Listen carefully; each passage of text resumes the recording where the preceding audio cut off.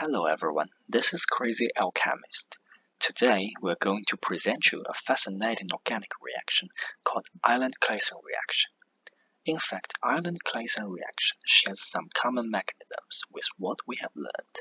So now let's start with what we're familiar with. In cycle 2, we have learned the Claisen condensation, that is 2 esters condense to 1 mole beta-ketoester with the loss of 1 mole alcohol. The reaction is catalyzed by a strong base called sodium isoxide. It is firstly published by Rainer Ludwig Claisen in 1887. The reaction involves 4 stages. Proton transfer. The alpha position is deprotonated to form an ester inolate. Nucleophilic attack. Carbon-carbon is attacked by carbon anion to form a tetrahedral intermediate. Loss of a leaving group, the alkoxide ion, and subsequent proton transfer. There is also a Claisen-Schmidt condensation, which is also known as the aldol condensation. One typical reaction is the industrial synthesis of cinnamic aldehyde.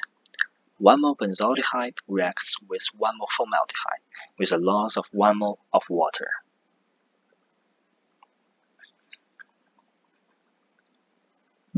In previous lecture, we have learned the Claisen rearrangement. The starting material undergoes an intramolecular rearrangement when heating and eventually forms a more stable product. If you have any questions, feel free to review Mark's YouTube video.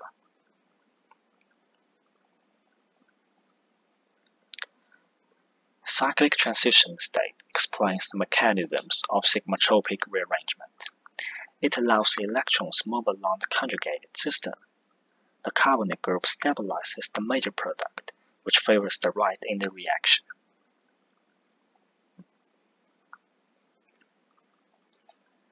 In 1972, Robert Ireland illustrated a variant of Claisen rearrangement. It converts an alloester to a gamma-delta unsaturated carboxyl acid using strong bases and chlorotrimethylsilane. It undergoes the similar 3,3 sigmatropic rearrangement as the Claisen rearrangement. The base-catalyzed environment allows the reaction to take place in a relatively mild environment. The TMS group is introduced to protect the alkoxy group from nucleophilic attack in the reaction.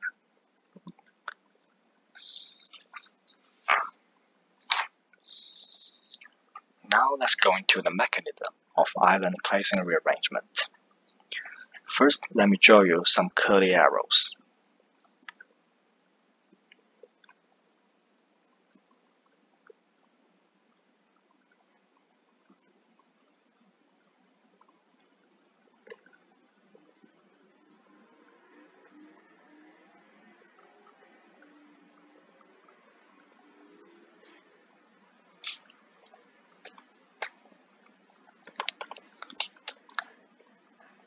The Ireland-Claisen rearrangement is a chemical reaction of an allylic ester with strong base to give a gamma-delta unsaturated carboxylic acid. The third butyllithium is positively charged, which is attacked by oxygen. Then double bond transfers, which lead to 3,3 sigmatropic rearrangement on the ring. Finally, the oxygen attack proton, which form a hydroxyl. As mentioned earlier, the Ireland-Claisen rearrangement is a specific type of Claisen rearrangement. Therefore, the mechanism is a concerted 3,3 sigmatropic rearrangement, which according to the Woodward-Hoffmann rules show a concerted, superfacial, pericyclic reaction pathway.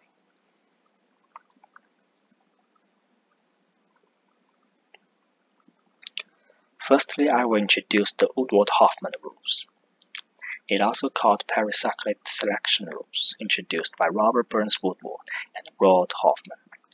Robert Burns Woodward was awarded the Nobel Prize in Chemistry in 1965, and Roald Hoffmann won the Nobel Prize in Chemistry in 1981. It is a set of rules used to rationalize or predict certain aspects of the stereochemical outcome and activation energy of pericyclic reactions. which is an important class of reactions in organic chemistry.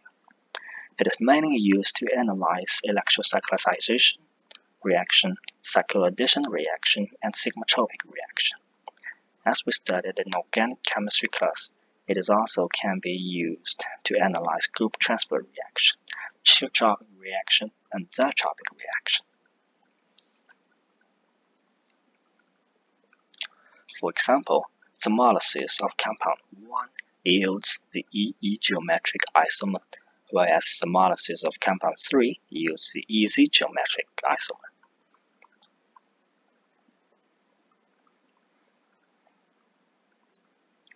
According to the Woodward-Hoffmann rules, as with the Claisen rearrangement, the Ireland modification also proceeds with a high degree of stereoselectivity, which is shown below.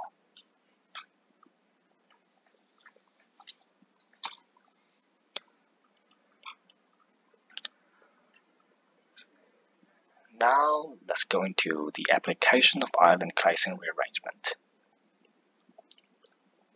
It is the Ireland-Claisen rearrangement of substrates bearing chiral ether units.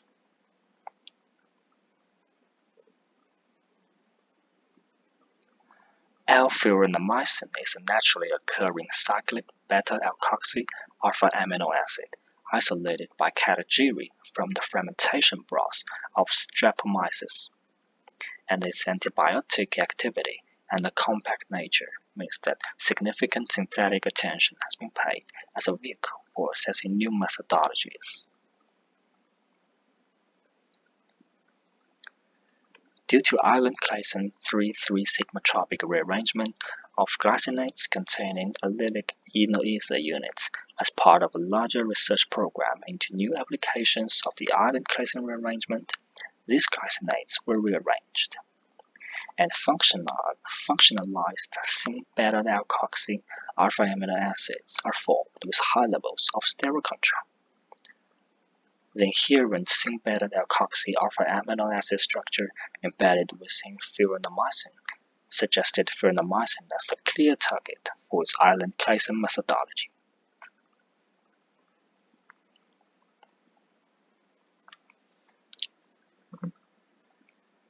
Application of Ireland-Claisen rearrangement protocol previously optimized for this diboglycinate substrates resulted in smooth rearrangement, which after acid methylation allowed isolation of syn-beta-alkoxy alpha amino ester.